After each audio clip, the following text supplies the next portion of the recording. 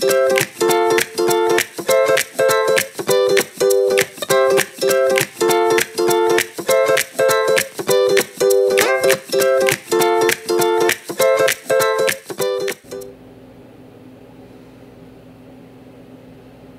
talk about pregnancy. We're not gonna talk about how you get pregnant. We've already done that. We're gonna talk about being pregnant. Specifically 24 weeks pregnant, because this is my 24-week bump date. So it's pretty much as the title says. Here's the deal. All right, 24 weeks pregnant. Pretty simple symptoms, okay? We're gonna keep it real straightforward. We got some notes. We're gonna look at the notes. Where are the notes? Okay, I got the notes. So I couldn't sleep, I'm peeing a ton, I have to sit down after I walk a long time, and I have a freaking outie for a belly button now. The baby's moving big time on the outside, and I got Hypnobabies, I got a birthing ball, and we're almost picking a name. You're not so lucky. I'm actually gonna talk about each one of those things. So 24 weeks was, I felt pretty pregnant in 24 weeks. I think that's gonna continue only from here on out. But actually my symptoms were so minimal that there were times when I would like completely forget I was pregnant. I'd be like past the heroin. Oh, I forgot I'm pregnant. Maybe not, but I would just kind of forget that like I was 2 for 1 right now, which that's cool. You know, like when you're in your first trimester and you can hardly open your eyes and you're throwing up constantly, you don't forget that much. So my symptoms were pretty minimal, honestly. I started having trouble sleeping, but I think it had more to do with, I started taking this like Kroger brand Unisum, and I usually take Rite Aid Unisum. And I know, but I take it pretty much every night. My doctor said that was really fine. It's essentially Benadryl, and when I lay down, I have like, I get kind of congested, so it helps both ways, and I sleep really well. Taking it, once I started taking the Rite Aid kind, I was better. I also started doing guided meditations at night. I'll talk more about that in a second, but that's been helping a lot. But there was a stretch there where I was like not sleeping at all, and it was horrible. Like I wouldn't get to sleep until like 2 a.m., which did not like. So it was a symptom there for a second. I don't know if it really had to do with pregnancy, but probably. I've always heard that pregnant women pee a lot. Okay, they do, we pee a lot. But now I'm peeing much more than ever. And it's to the point where I feel like I have to pee right now, I have to pee. And then I go and I pee like 2 tablespoons, and I'm like, really? That's it? Like I at least want to, like, if you pee a lot, you can kind of get it over with for a while, but no.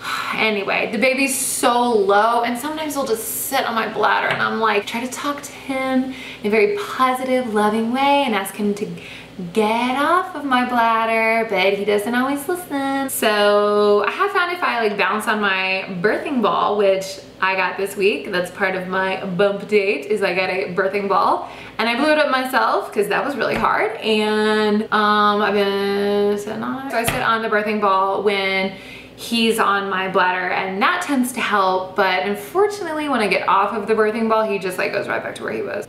He's like, Mom, no. Back on the bouncy thing. Back on the bouncy thing, Mom. So, okay. So I try to walk every day, which is fairly easy because my husband is a runner. And so a lot of times well, I would say pretty much every day he goes for a run. And then when he comes home, he'll take me and the dog on a walk, but I walk myself. We go with him. I walk with him and we bring the dog. And we walk, I don't know, a mile or mile and a half or so. And I'm getting to the point now where I kind of have to take it easy sometimes. Like I can start out walking really brisk and doing whatever, and then I'll be like, I gotta walk a little slower now. And it really annoys my husband because he likes to speed walk, I guess, but what can I say? I'm symptomatic. Hashtag bump date. One really weird symptom is my belly button is becoming an outie. I didn't think it would happen quite so early, or I was hoping it wouldn't happen at all because it kind of weirds me out. I don't usually like bare my bump on the video because I have pictures for that and stuff, but I'm actually going to show you guys what it looks like. Okay, so it's usually like this big like hole, right? And now it's getting to the point where, I don't know if you can like see from the side. See, it's like, I'm so pale, you guys. So it's becoming an outie. Luckily, the linea nigra is pretty pale still, so I'd rather have an outie than that, but I'm sure that's coming. No more bump for you. So that's pretty much it for symptoms. In terms of the baby, he's getting really big. He's getting pretty big. He's like almost 2 pounds now, which was pretty heavy. I mean, he's only gonna be like 8 pounds. He's just gonna start putting on weight like his mama pretty soon. That's pretty exciting that he's like baby-like now. And he's always been pretty active, but his movements I can see big time from outside now, and I can actually get them on video. He doesn't always just stop when I video them now, and I have a few on my channel, so you should check them out. And there's been a few that are really creepy. So if you're not pregnant, it's not as sweet as if you are pregnant, because if you're pregnant, you're like, oh, it's his little head, it's his little hand, it's so cute. But if you're not pregnant, you're like, that's an alien inside of you. You should get that checked out. That's cool. Good job, baby. Positivity.